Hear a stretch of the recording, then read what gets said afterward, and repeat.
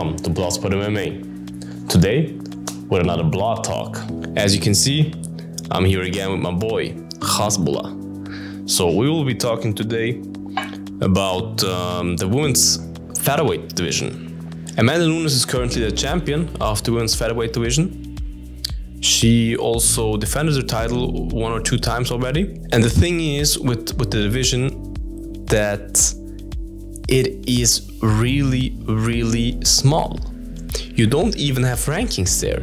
If you go to the UFC homepage right now, you don't see any rankings. And that's because there are more or less no fighters there. There are like 6 or 7, correct me if I'm wrong, but I think there are 6 or 7 women that fight there. How can this be a real division? Is this even fair to other champs to call somebody a champ that is champion in the division with just 7 fighters? Is that even fair? Because someone you will have beaten every fighter in your whole division and you are still champ. Like, is that something that should exist? Then you have other divisions like men's lightweight, where you have more than 50 guys or something fighting there, and the champ there should get the same belt and be the same champ like the one who fights with just 7 people in the division. I don't know if that is fair, to be honest. So we really have to talk about that. Should the women's featherweight division still exist? Or what should we do with it? For me, there are 2 options. No, yeah, 2 or 3 options. First option, cut the division. Because there are 3 other amazing women divisions in the UFC. The strawweight division, the bantamweight division, and the flyweight division. All 3 good divisions with many fighters in there and good champs, good fights that you like to watch. Do you like to watch women's featherweight bouts? Me, not so much, because the contenders, normally you are a contender if you fought 1 fight and won 1 fight, you're already in the title picture. Should that be something? No, it shouldn't. Other people fight 10 fights to even be in the top 5 and be able to be in the title discussion. And this isn't fair. This shouldn't be happening like that.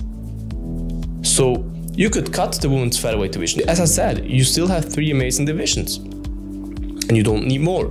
Otherwise, you could add atomweight maybe. Atomweight is a women's division that currently isn't in the UFC. I think it's in Invicta right now and in some other organizations. There are many good prospects that can never fight in UFC because there is an atomweight division. Maybe give that a try. That would be an idea. Then you still have 4 divisions, but you don't have a division without any fighters. That would be option number 1. Option number 2 would be just add some fighters there. I really don't watch too many women's MMA fights out of the UFC. I watch many organizations, but I don't actively watch the women's bouts there. Normally I skip them, or because I watch live, I'm just on my phone right then and stuff. It depends on who fights, of course. If it's an interesting fight, I'll watch it, but normally I start with being on my phone, and then maybe if I hear the commentators going crazy, I'll watch. But that's the reason why I don't know how many featherweight fighters there are in the world. Women's featherweight that really are something that really can fight, because normally you see, even though they're not fighting in the UFC, you see if they could fight in the UFC, if they could withstand that pressure there and the level there and all that. That means if there are good featherweights in other divisions, sign some of them. Sign 10 new fighters. Do that. Do the Ultimate Fighter for featherweight. Okay, no, maybe that won't be something that many people watch, but I don't know. Sign some fighters. Make the division stacked again. Make the division interesting again. Let them fight each other. Maybe there will be a new prospect who can even beat Amanda Nunes, which would be amazing. For the division, of course, for the UFC to have some new stars. Do that.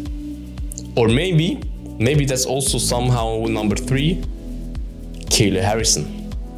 Because Kayla Harrison, I hope when this video comes out, it isn't official yet, but she's in talks with UFC, as I know. Of course, there are some other organizations where she could sign, but if she would sign with the UFC, it would most definitely be in the featherweight division because she's a lightweight and they won't do a lightweight division for her. So she would have to cut to featherweight if she can do it. And that would make the division interesting again, even though it's just one fighter, but Kayla Harrison is a huge star, and to see her fight Amanda Nunes would interest me. It would really interest me. So that would also be an option. Sign Kayla Harrison. And still, if you sign Kayla Harrison, sign 2-3 more fighters. Give them a chance. Maybe they prove to be an amazing prospect there. That will make the division interesting again. Otherwise, for me, maybe it's different for you. You can write it in the comments. For me, it's not interesting like that. I won't watch any fights of a division where there are just 7 people. Of course, you respect the champ because you have to respect everybody that steps in the cage. But for me, Amanda Nunes right now is no champ. How can you call yourself champ if your division doesn't even have rankings? Like, what are you the champ of? Of this group of 6 people?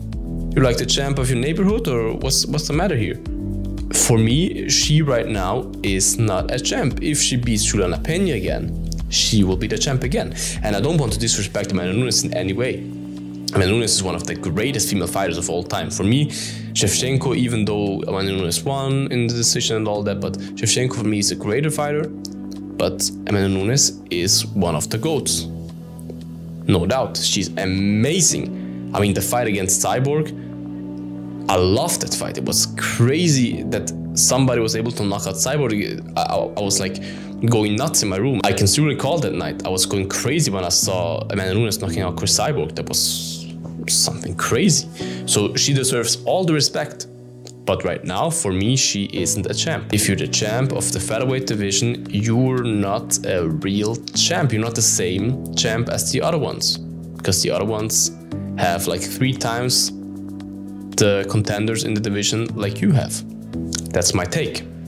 Write in the comments what your take is, what you think should happen with the UFC featherweight. Do you watch women's MMA? Do you don't watch it?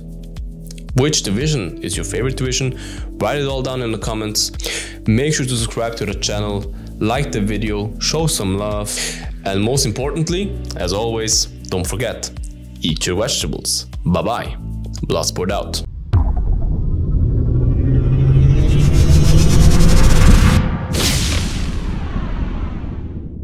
Eat your vegetables.